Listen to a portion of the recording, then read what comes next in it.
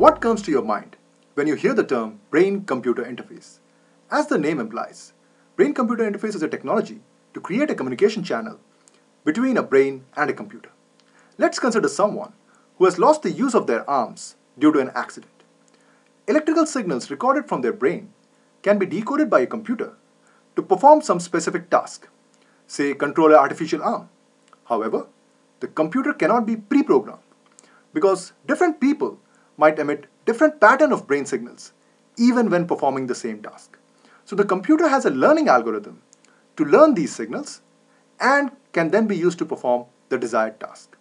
In laboratory settings, BCI technology is promising.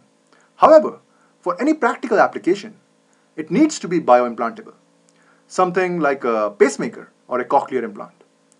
So what are some of the technical hiccups in creating BCI implants? Neurons in the brain, they communicate in the language of electricity. They transmit information by firing electrical spikes in particular patterns, something like the Morse code. However, the preferred language of electronic chips or computer is binary. So for an effective communication, we need a translator between brain's Morse code and computer's binary, which means more hardware, more power consumption, or something more difficult to implant. But what if the chip also spoke the same language as the brain? Enters my research field, neuromorphic computing. A neuromorphic chip comprises of neurons and synaptic circuit that mimic the electrical activity of neurons and synapses in the brain, removing the need for any translator.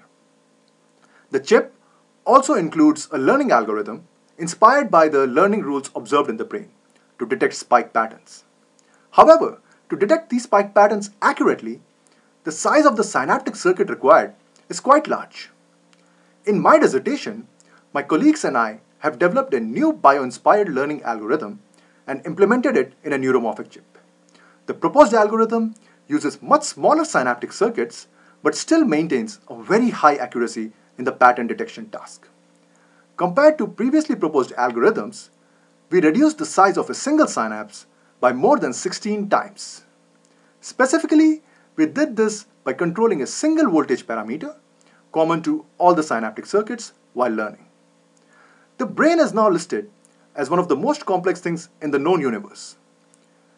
Further research in understanding it and using that knowledge to create better BCI implants has the potential to improve the lives of millions of people across the globe who are suffering with various disorders of the nervous system. Thank you.